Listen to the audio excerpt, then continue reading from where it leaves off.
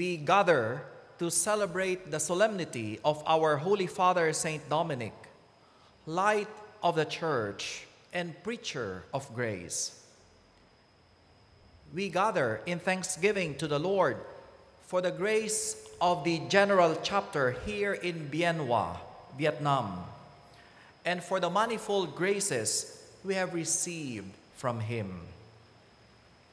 In Bologna, the last General Chapter began with an encounter with the student brothers from all over the world who went on pilgrimage with Brother Bruno, Master of the Order.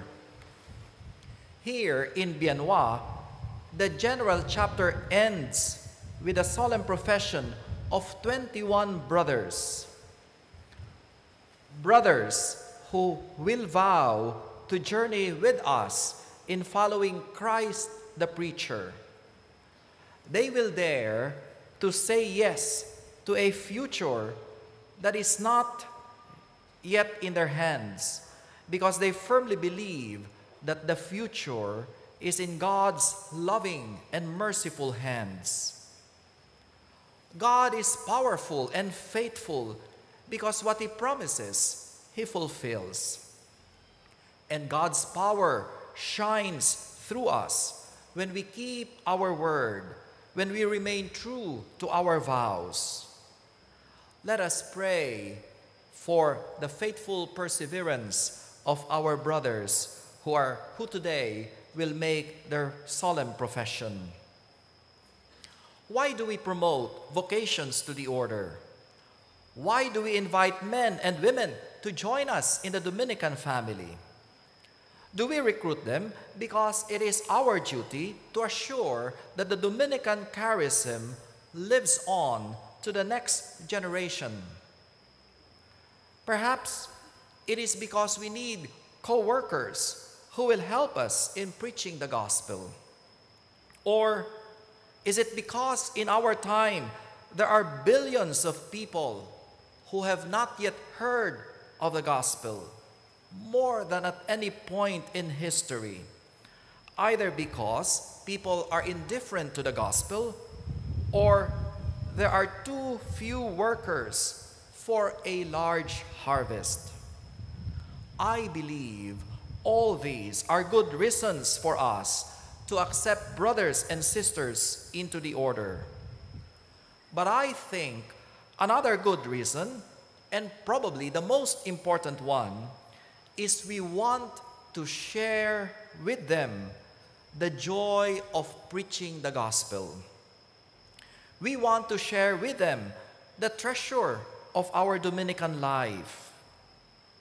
We know from experience that when we encounter something magnificent or breathtaking, the first thing that comes to our mind are the people we love. We think how we wish they are here with us. When our brother capitulars go home, I suppose their stories will be about the remarkable things they have seen, heard, and tasted here in Vietnam. That is how I imagine the communion of saints. As they enjoy the beatific vision, the saints remember us, and perhaps they say, how we wish they are here with us. And from our side, we say, Nos unge beatis. Unite us with the blessed. Jesus tells us in today's gospel that we are the salt of the earth and the light of the world. It is the light of faith we receive in baptism that gives us the power to give color and flavor to our world. Pope Francis reminds us in Lumen Fidei, faith is not a light which scatters all our darkness, but a lamp which guides our steps in the night and suffices for the journey. Even with a firm and unwavering faith, darkness persists in our world. Yet we have nothing to fear, for faith is a reliable lamp that will light our path. Here in Vietnam, the name Dominic is translated as Da Min. I'm not sure if I pronounce it correctly. Da Min, which means marvelous light. Dominic is Lumen Ecclesiae. As Christians, and especially as Dominicans, we are the light of the world. But as light, we are more like the moon rather than the sun. Jesus is the only real lunar ministry, not lunatic ministry. Lunar ministry, to reflect the light of Christ as the moon reflects the light of the sun. And we know that the brightness of moonshine depends on the moon's position in relation to the sun. The brightness of the light we bear as Dominicans depends largely on our relation with Christ.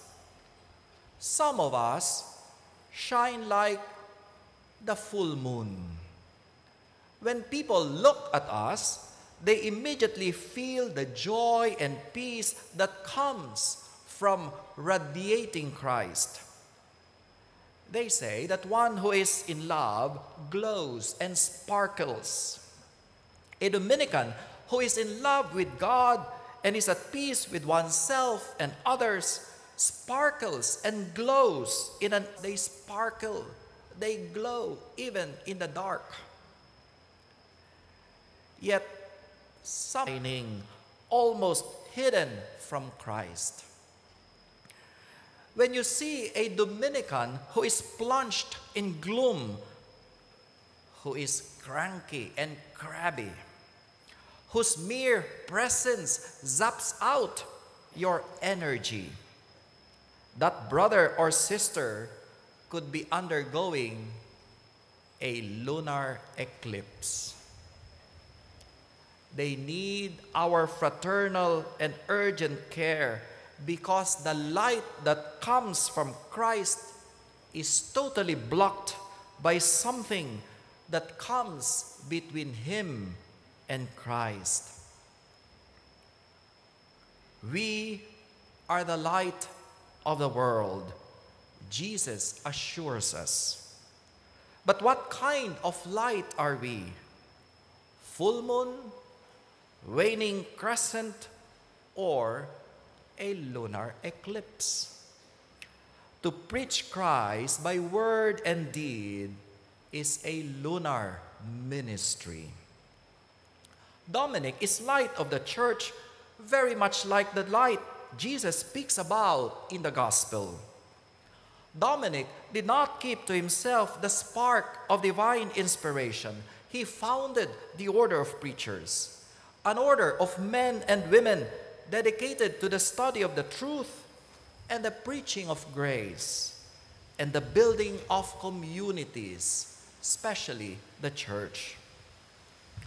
One of the questions that intrigued me since I was a novice was how come the founder of the order of preachers has no recorded sermon or homily.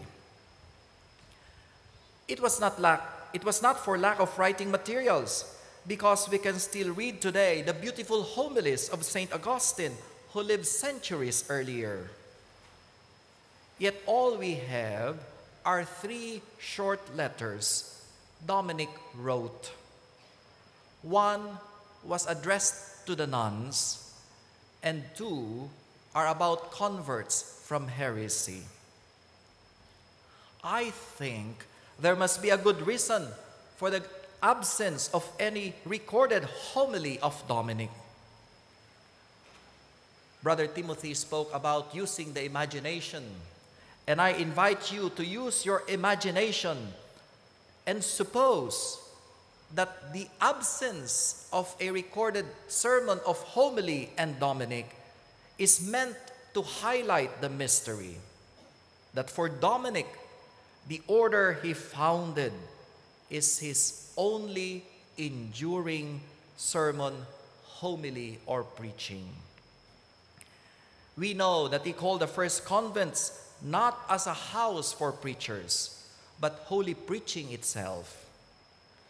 We are all the homily of Saint Dominic in our world today.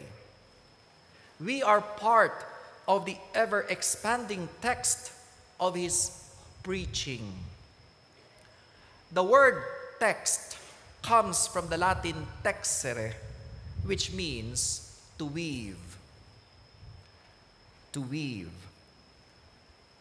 The text of Dominic's preaching is a weaving together of the life and witness of those who are captivated by his spirit, by his passion for the truth and compassion for humanity. And if we could imagine that we are part of Dominic's preaching, I invite you to consider where you are in the text of Dominic's homily. So if we imagine that we are part of the text of Dominic's preaching, where are we in that text? Are you right in the middle of the text in big, bold letters? Or are you a boring, insignificant footnote at the bottom of the page? Are you a footnote that nobody reads, but they really should? Because if they did, they would find out something interesting, just like the footnotes of the Jerusalem Bible. That footnote gives a whole new understanding of the text that sends you in new, insightful directions. Are you a note on the margins, reflecting on, critiquing the text? Maybe you are at the margin, barely hanging onto the page, yet whose marginal existence marks the boundaries of the text and provides the world in which the text has its existence. And what does this text say? What do you, brothers and sisters, the text, have to say for yourself? We are the only but enduring preaching of Dominic in our world today. The decisions we took in our general chapter, which are in themselves a weaving together of our collective dreams and determinations, are meant to make Dominic's preaching more eloquent in our world today. We have come from all parts of the world to celebrate our communion as Dominicans. We have walked together with the Lord for 4 weeks. After this gathering, we will journey back to our homes. Paradoxical as it may seem, even as we part ways and go to different directions, we continue to walk together, for we belong to the family of Saint Dominic, light of the church, and we have one goal: to radiate the light of Christ, the Word incarnate, to the world.